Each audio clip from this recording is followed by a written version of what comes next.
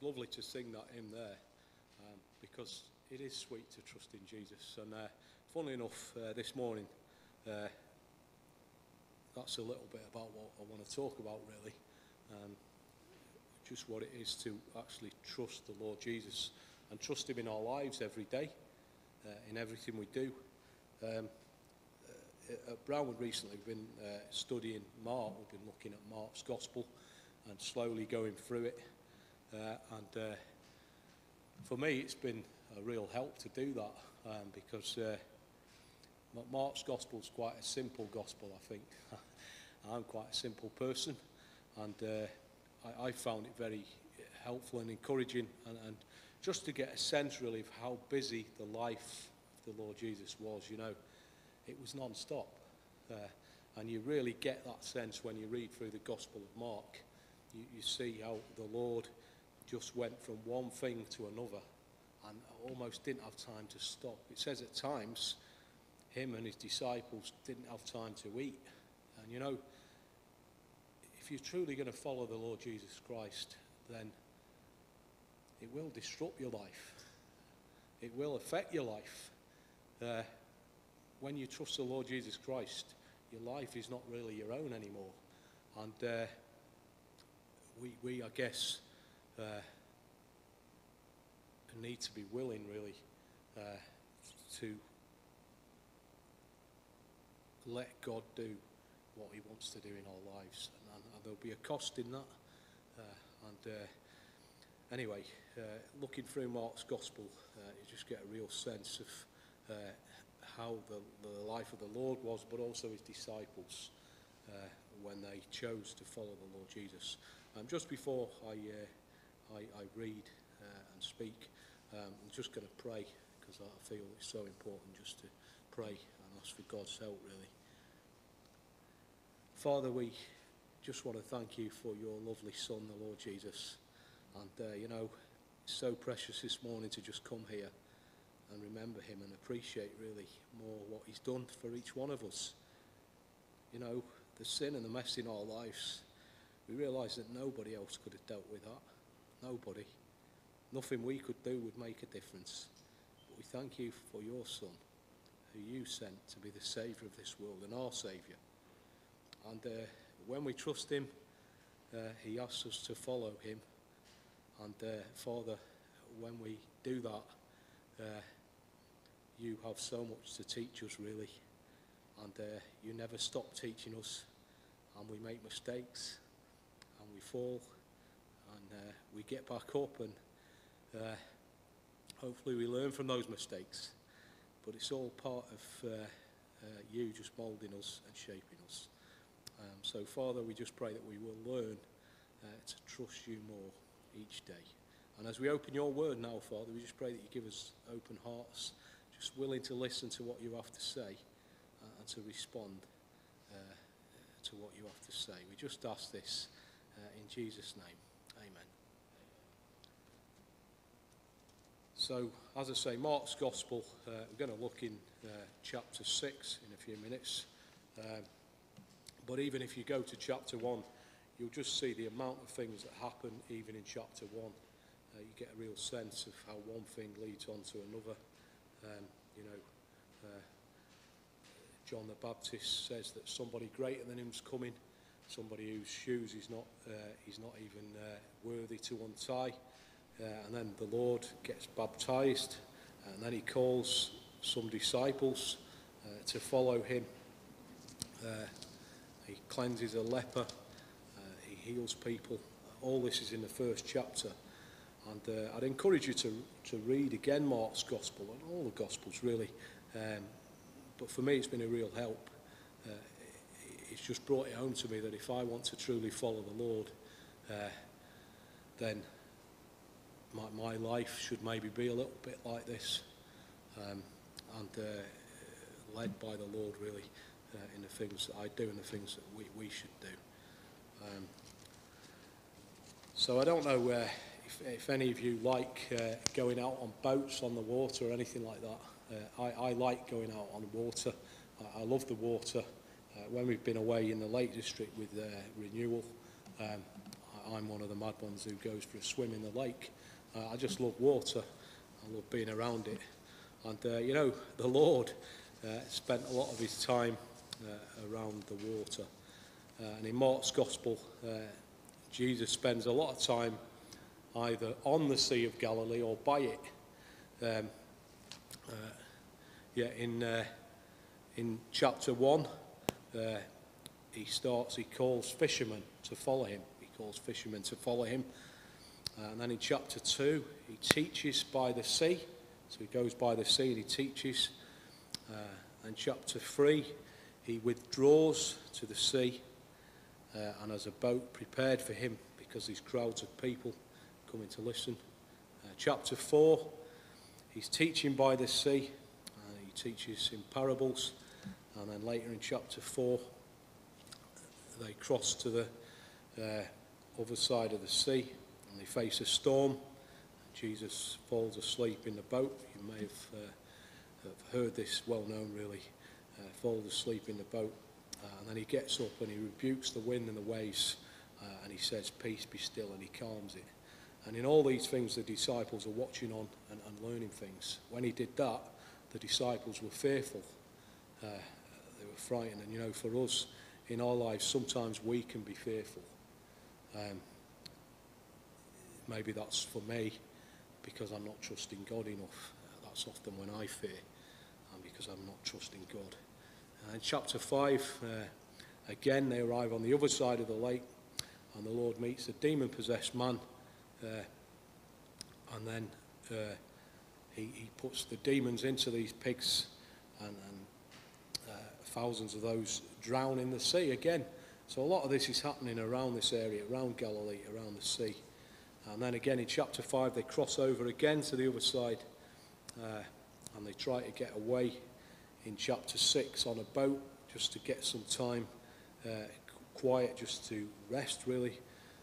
And then in chapter 6, later on, we see that the Lord goes across again by boat and feeds 5,000 people.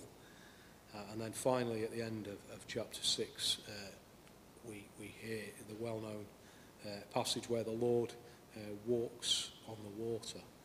And that's what I really want to look at today, the feeding of the 5,000 and the Lord just walking on the water. Just see what we can maybe get from that. Just simple thoughts really on it. So Mark chapter 6 and verse 39. Mark 6 and verse 39. Mark 6 verse 30. Then the apostles gathered to Jesus and told him all things, both what they had done and what they had taught. And he said to them, "Come aside by yourselves to a deserted place and rest for a while." For there were many coming and going, and they did not even have time to eat. So they departed to a deserted place in a boat by themselves. But the multitude saw them departing, and many knew him, and ran there on foot from all the cities. They arrived before them and came together to him. And Jesus, when he came out, saw a great multitude and was moved with compassion for them, because they were like sheep not having a shepherd. So he began to teach them many things. And when their day was now far spent, the disciples came to him and said, "This is a deserted place, and already the hour is late. Send them away, that they may go into the surrounding country and villages and buy themselves bread, for they have nothing to eat." But he answered and said to them, "You give them something to eat." And they said to him, "Shall we go and buy 200 denarii worth of bread and give them something to eat?" But he said to them, "How many loaves do you have? Go and see." And when they had found out, they said, 5 and 2 fish. Then he commanded them to make them all sit down in groups on the green grass. So they sat down in ranks, in hundreds and in 50s. And when he had taken the 5 loaves and the 2 fish, he looked up to heaven, blessed and broke the loaves, and gave them to his disciples to set before them. And the 2 fish he divided among them all. So they all ate and were filled, and they took up the 12 baskets full of fragments and of the fish. Now those who had eaten the loaves were about 5,000 men. Immediately, and this happens a lot in Mark's Gospel, immediately, straight away, he made his disciples get into the boat and go before him to the other side, to Bethsaida, while he sent the multitude away. And when he had sent them away, he departed to the mountain to pray. Now when evening came, the boat was in the middle of the sea, and he was alone on the land. Then he saw them straining at rowing, for the wind was against them. Now about the fourth watch of the night, he came to them, walking on the sea, and would have passed them by. And when they saw him walking on the sea, they supposed it was a ghost, and cried out. For they all saw him, and were troubled. But immediately he talked with them, and said to them, Be of good cheer, it is I, do not be afraid. Then he went up into the boat to them, and the wind ceased, and they were greatly amazed in themselves beyond measure, and marvelled. For they had not understood about the loaves, because their heart was hardened. So I want to think probably mainly on the little bit towards the end where the Lord walks on the water, but the two things are linked really, so that's why I've read them both. So often wherever the Lord went, crowds followed him because they wanted to hear what he had to say, because they realised, I guess, there was power in his words and what he had to say.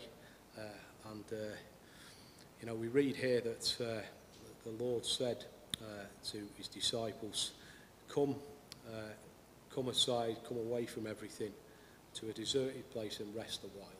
He was trying to get them away to have a rest. And obviously, again, they'd not eaten. And they didn't even have time to eat, it says. There was no time. And yet, typical of the Lord, really, and his life and the way it was, even in going away on that boat, trying to go somewhere quiet, he wasn't even safe in that. People followed him around the shore, and they met him on the other side, because they wanted to hear what he had to say. And I love what it says, the Lord's response, because it says that he was moved with compassion for them. He saw them as sheep without a shepherd. And that's the challenge to me, really, because so often when I want a rest and when I want to stop for a bit, maybe the phone rings or something happens, and I maybe have to go and do something, and yet maybe a lot of the time I do go and do what I have to do. Maybe sometimes I don't, but I know in my heart often I'm not right in doing that, and only I know that, and God knows that, and in your lives only really you and God know where you're at and how you respond to what he has to say. And yet here's the Lord. He was tired. The Lord came here as a man, didn't he? And he lived as a man. He was God's son, yes, but he lived as a man, and he got tired too. We read about that when he was asleep on a boat and a storm came. He was asleep, I guess, because he was tired. And yet he got up and he calmed that storm. But he would have been tired. And he could have easily thought, you know what, we've come away to just get away from all these people. We need a rest. Me and my disciples need a rest. And yet, he saw the people and he was moved with compassion. And that's a challenge to me. Because so often, even in the things I do, am I really moved with compassion for people, really? Do I grudgingly maybe at times do things because I'm tired and I think I want a rest? Well, God doesn't really want it that way. You know, the Lord Jesus Christ, he's our example, isn't he? He should be our example. We look at him. So I learn a lot from that, really, the Lord's response to this.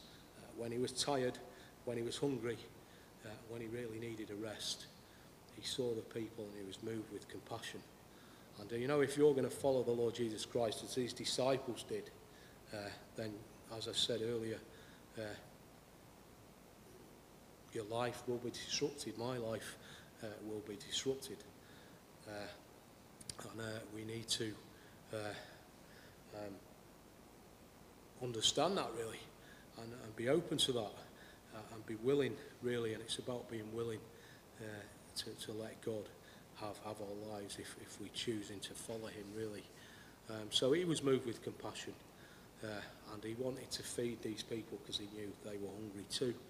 And the disciples had a similar reaction to, I'm sure, what I would have, or maybe you would have too.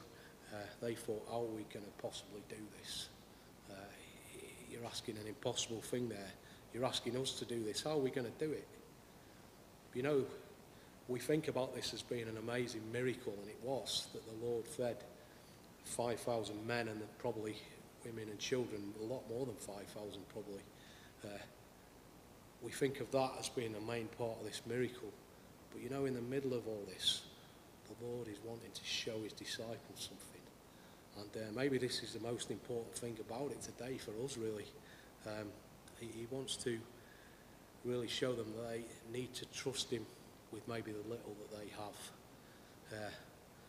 And that can be hard, you know. So often I think, well, Lord, I can't do this.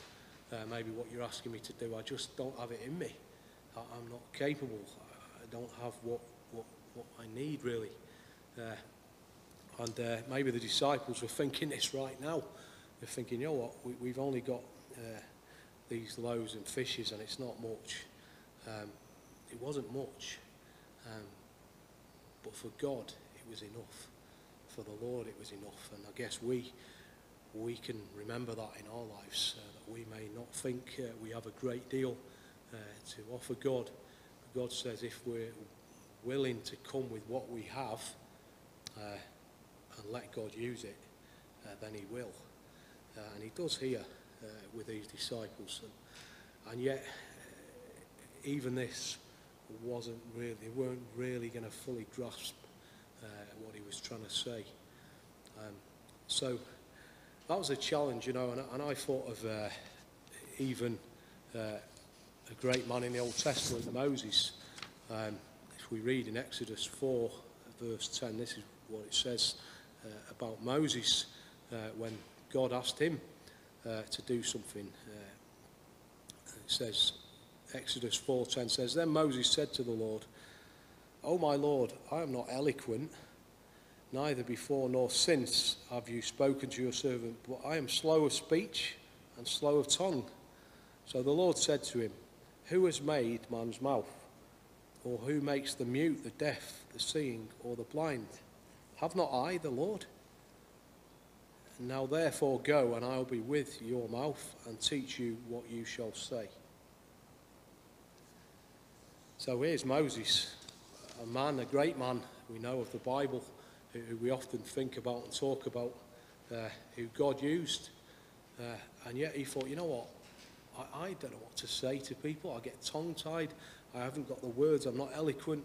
I can't speak right, really. And yet God just reminds him who made him, really, who gave him the ability to speak. And goes on to say, look, I'll give you the words, really. I'll help you. So Moses struggled with this really too. And I guess maybe we all do. We don't feel we're up to what God asks of us. And you know what? In truth, in our own strength, we're not, are we?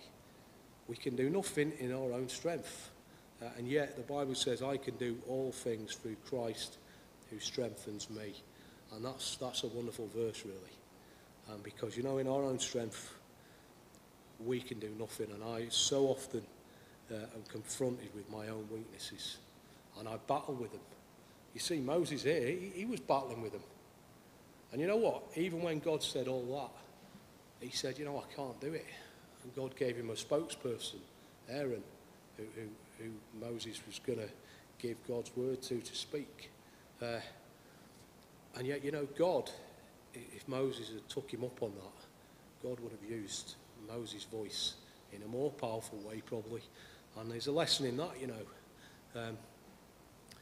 when these loaves and fishes came about, it wasn't the disciples' loaves and fishes. They got them from a young lad. The point being, Moses too, still, when God spoke to him like this, thought, I still can't do this.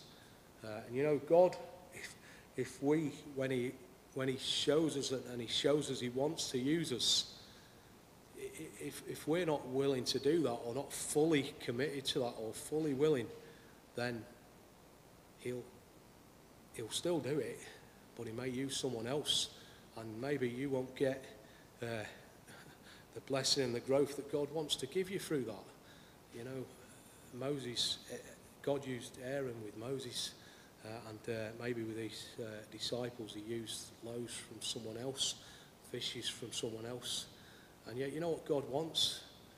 He just wants to trust him and take him at his word. And for these disciples here, having to face this, feeding all these people, he just wanted them to trust him and take him at his word, really, and believe that he could do with a little, he could do a lot. I met an elderly lady the other week, a lovely Christian lady, and she had some really good one-liners, and she said to me that we do what we can, and then God does what we can't. And I like that, really. We do what we can, but God does what we can't. We do, or we should do, what God asks of us, and then God does the rest. It's nothing of us when God does something. It's amazing that he wants to use us in some little way, but it's God who really does the work. The Lord just asked the disciples if they had any food, and then he did the rest, really. And I love the way he did it. There was an order about it. He put them into groups. He knew what he was going to do, and he ordered all this, and he gave out these loaves and fishes, and it went to everyone. And there was all these baskets left, 12 baskets. How significant is that there were 12 baskets? They all had one each, those disciples. And you'd think, looking down at that, they'd think, well, look at what God has done, look at what the Lord has done. He does exceedingly abundantly above what we can ask or think, doesn't he, God? And he did it here, an abundance. They even had some left over. And yet, what? They still didn't really learn a lesson. It was going to be what happened next, really, that maybe would teach them. So I think you said to finish about 1:15, Wes, but we were running a bit behind time, were we? Or? Half past, right, that's good. So I'll try not to go... You can finish before that if you want that. Right, I'll try not to go beyond that, because I do tend to waffle on a bit, as my dad is always telling me you waffle on too much, and he's not here to tell me to shut up today, so...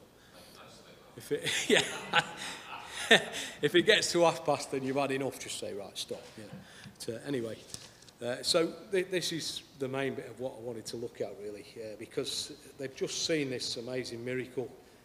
From very little, God has done a great thing. And yet now they're back on the water again. A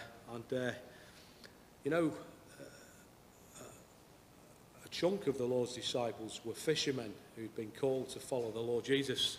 And I guess maybe their boats were being used, and they were willing to let that happen. So I was thinking about this, that these guys were fishermen, so they'd have seen a lot.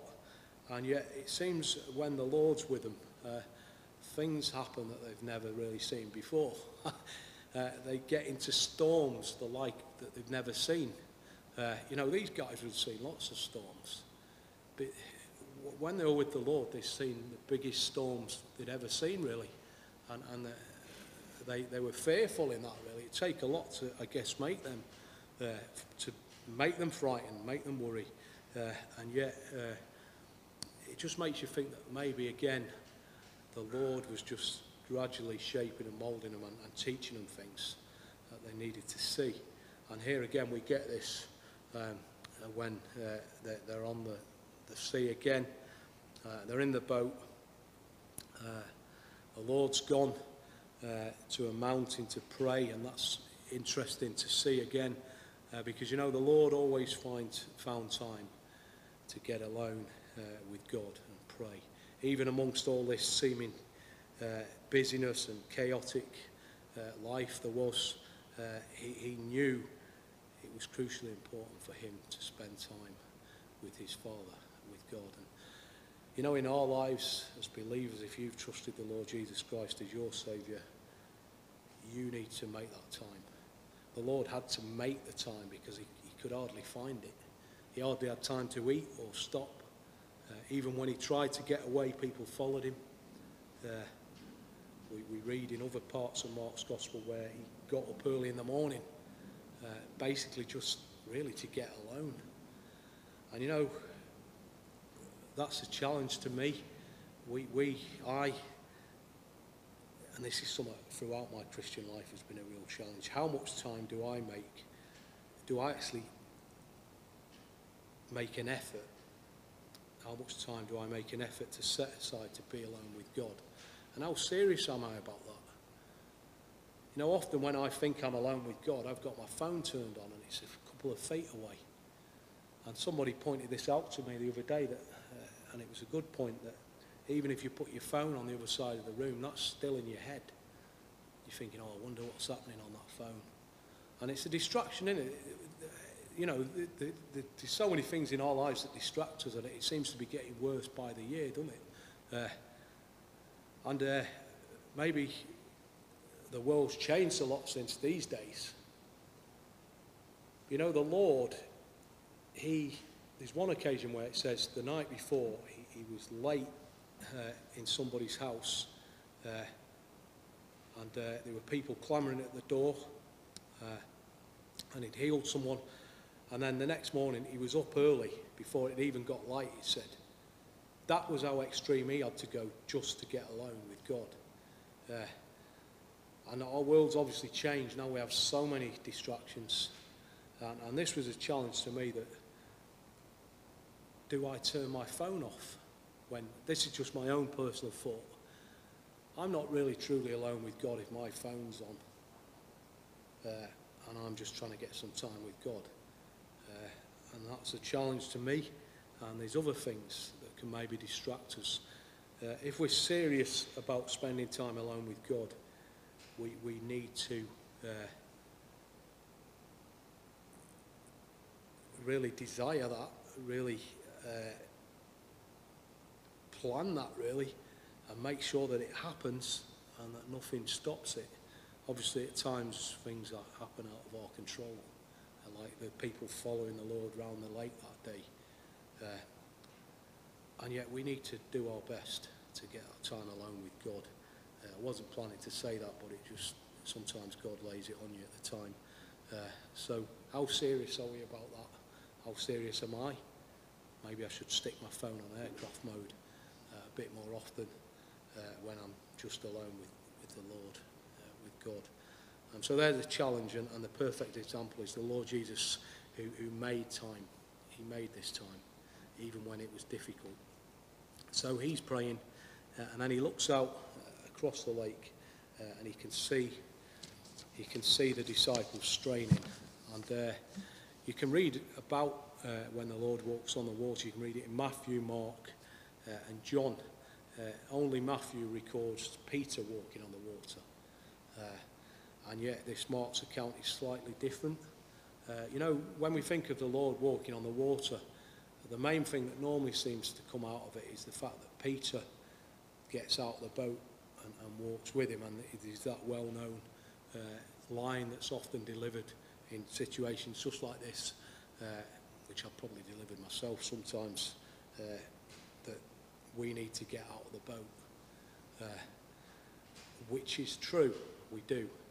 we need to get out of our comfort zone and trust the Lord. The Lord had called Peter towards him, and he got out of the boat and he went to him. But he took his eyes off him, didn't he? And he started to sink. You know, we don't need to just listen to God. We need to keep our eyes on the Lord, fixed on him. But you know, in this Mark's account of it and John's, it's a little different. We don't really hear about Peter so much. But there was a different angle which really, looking at this, came to me really. We think about getting out the boat, but in Mark's account here, we see that what happens is the Lord gets into the boat, and that's really interesting. Maybe we'll just come to that in a minute. So the Lord has spent time praying, and then he looks out and he sees them straining, and you can see the wind's strong and they're struggling a bit.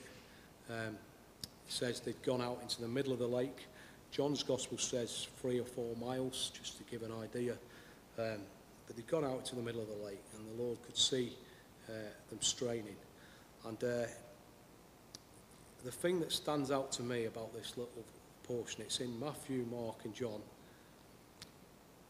and they're slightly different, all the accounts, but the one thing that is the same is the words of the Lord. And the Lord says to them, when he walks out on that water and they see him and they think, well, what is this?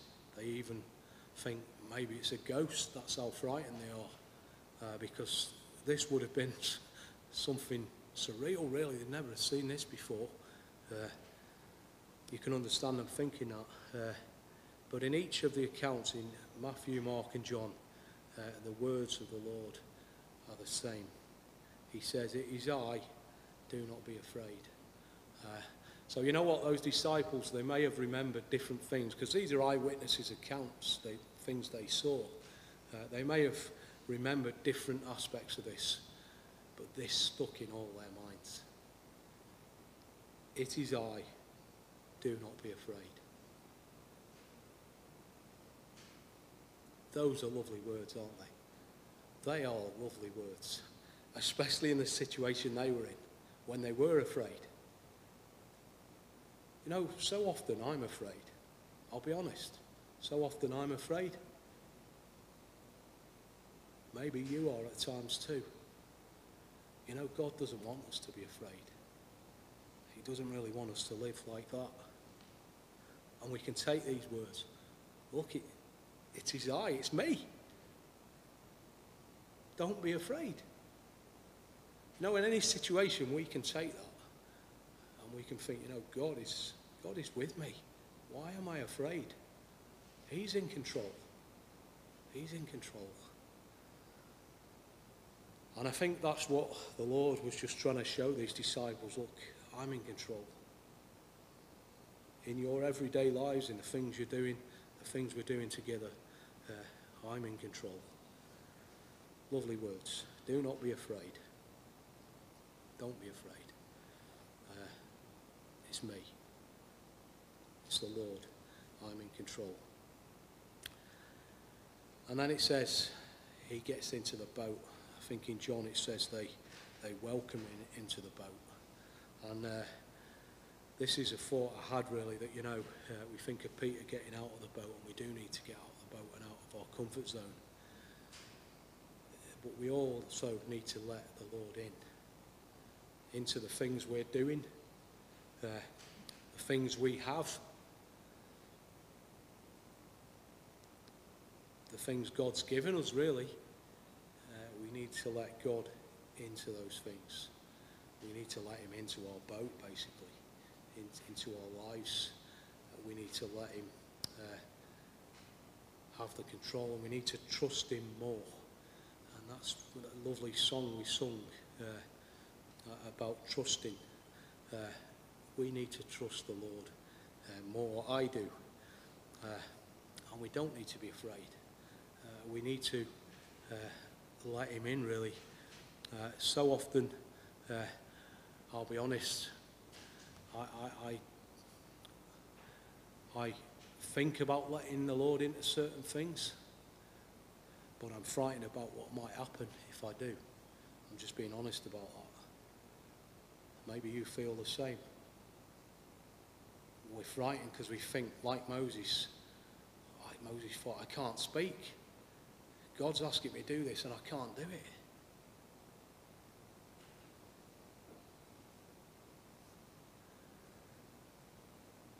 Well, you know, as I started off by saying, really, talking about the way the Lord was so busy, and the things he meant to do were often so disrupted, and things changed. If we really want to follow the Lord Jesus Christ, then we need to be ready for what comes with that, really. And there's a challenge. We're not to be afraid. You know, when you let God have his way in your life, when you let him into the boat, when you really let him into your life, you know, when we trust the Lord Jesus Christ, we let the Lord into our lives, don't we? We let him, we have him in our hearts, really. And the Holy Spirit comes to dwell within us. But then we go on from there, you know. And we need to let God into every corner of our lives. And this is a real challenge to me, because I stand up here really as a bit of a hypocrite. Because I haven't really yet fully done that. But this is a challenge. You know, the Lord says, take up your cross and follow me. You know, there's a cost. There's a cost. There's a cost to trusting the Lord Jesus in the first place. But then there's a cost in our lives, and it will cost us things. We need to be, I need to be willing, really, and not be afraid to just trust the Lord. You know, these disciples had seen an amazing miracle. They'd seen the Lord take these 5 loaves and 2 fishes and multiply them and feed everyone. And yet at the end of the little section we read, verse 52 says, they had not understood about the loaves because their heart was hardened. And maybe that's what it's all about. The hardness of hearts, really. You know, in the middle of all that, the Lord was moved with compassion for the people. He saw them as sheep without a shepherd. His heart wasn't hardened to those people, was it? Despite his circumstances, his tiredness, everything that he was being asked to do, he loved those people. And yet these disciples, they didn't understand what had gone on, really. They saw an amazing miracle, but they didn't fully get what the Lord was trying to show them. They'd not understood.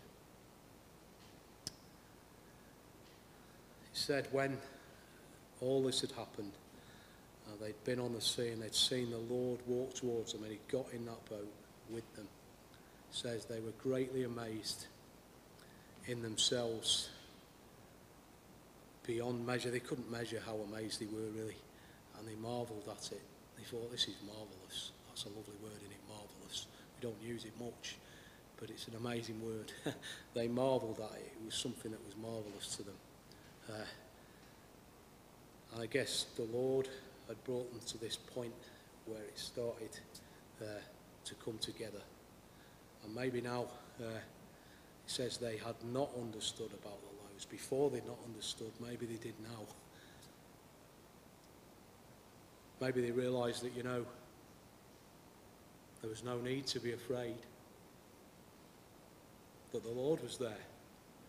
And he just wanted them to trust him.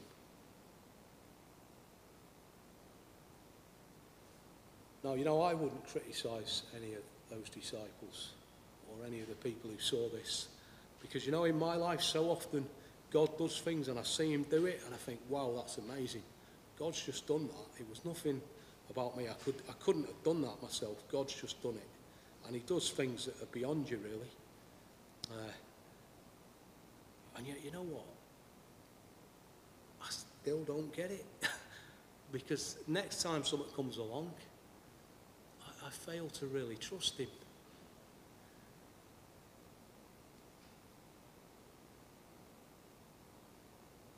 And this is the challenge, isn't it, maybe for us all? How much do we trust God? Are we willing to let him really come into our lives and be a part of it in every corner of it, really? To get into our boat, really, with us. And that's a challenge that came out of this for me. And also for me that, I shouldn't be afraid in doing that. I shouldn't be frightened thinking, oh no, what's God going to make me do?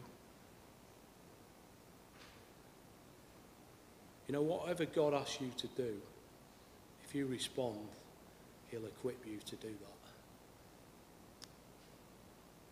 And you know what? You'll see that God's done that. Because these disciples, they knew they just had a little bit, and he used it and he multiplied it, and he could see that God had done that. So maybe this is the key. Whatever God chooses to do through us in a little way, it all really comes back to bringing glory to God. And as believers in the Lord Jesus Christ, that's what we should want. That's what I should want. It's what it should be all about. Nothing of me, but all of God. Glory should be given to God. And because it's God who does these things. And in this, what we've read today, I would say all the glory went to the Lord Jesus Christ. It was him who was magnified. It was God who was magnified through these things that he did. And you know what?